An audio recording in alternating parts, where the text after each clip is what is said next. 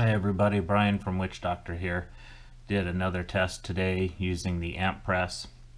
This time I looked at the pressure curves from annealed brass versus not annealed brass.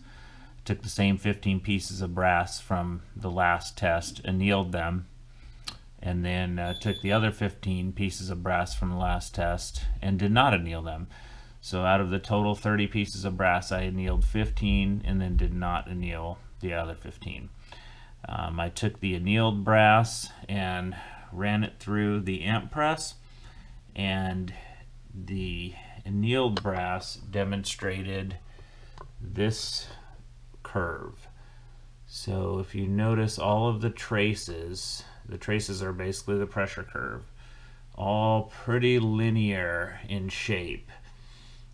And if you look at the range of the overall pressure, you look at, they kind of fell between 60 and just under 80 in terms of overall final pressure. So interesting result for the annealed.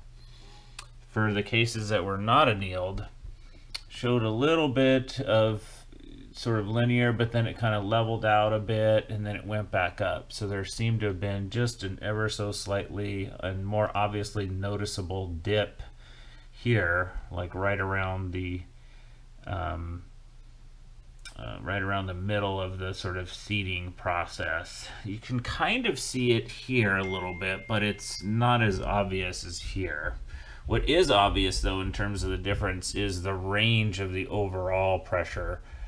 For the brass that was not annealed, the range kind of went from around 50 to 65.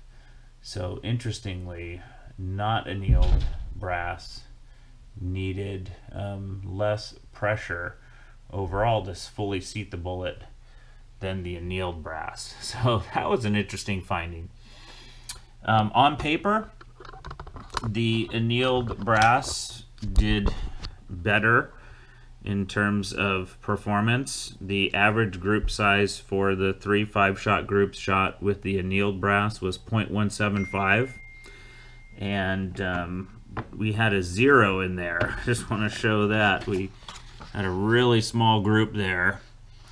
So this is the group profiles for the annealed brass. Really small one, a little bit bigger, some vertical, a little bit bigger, some horizontal. And then for the non-annealed brass, this one was a little bit all over the place. This one had some slight vert and horizontal, and then this one a little bit of vertical. Looks like one popped up there.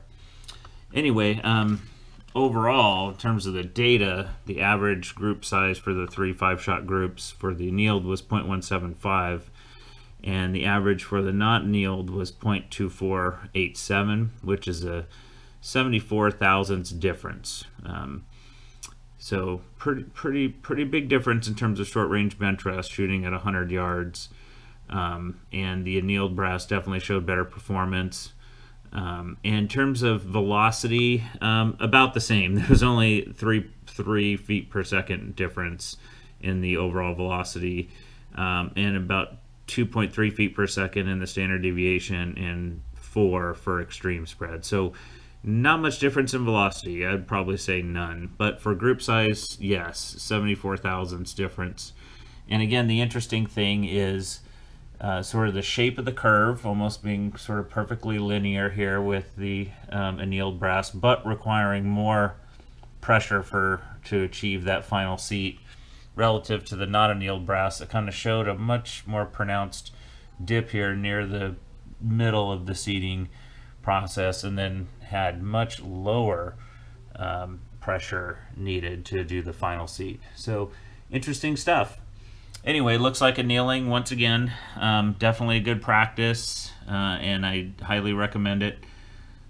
So everybody, hopefully you find some good information from this video. Please subscribe, like, and share. Thank you.